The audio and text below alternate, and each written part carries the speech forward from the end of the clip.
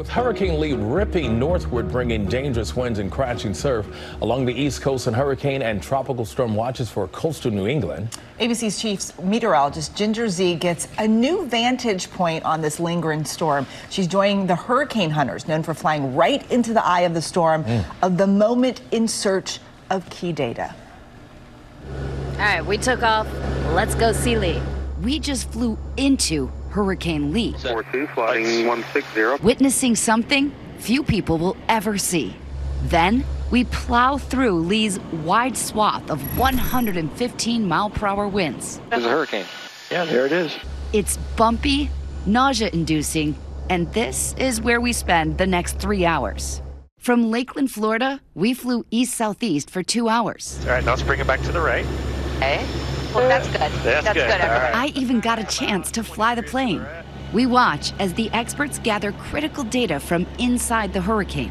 This instrument is called a dropson. It is going to go right here. Leanne's going to drop a bunch of them into this tube, out the airplane, into the eye wall of the storm. It is going to get data like temperature, pressure, wind speed, and all that goes into tonight's computer models. One, release midpoint. That instrument falls through the storm, and in real time, it radios back data. We made several passes through the eye walls in what they call a butterfly pattern, measuring several parts of Lee. This plane is stacked with high-tech gadgets and scientists, all getting essentially a CAT scan of the hurricane. So as the climate warms, though, we do anticipate seeing more rapid intensification. You all will be able to capture that.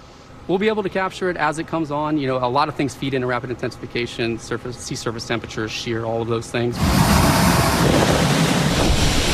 And that data has been invaluable, especially over the past decade. We've seen more than 24 storms rapidly intensify in the Atlantic basin, often right before hitting land. What would a hurricane forecast be without the instrumentation and the data we're about to collect? You have to initialize a forecast model with really good data. And lacking the data in the core of the hurricane, we'd still be back there at that 4-day, maybe 5-day forecast period.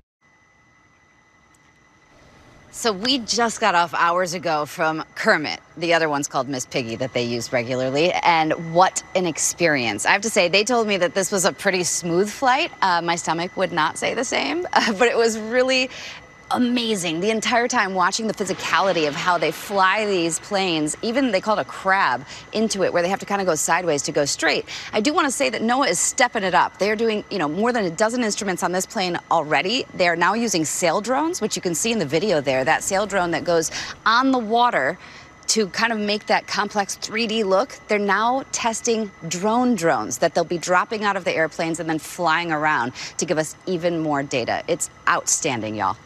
Incredible. And Ginger, I have to ask, I was watching your piece. There were a lot of people on that plane. What are all of those people doing?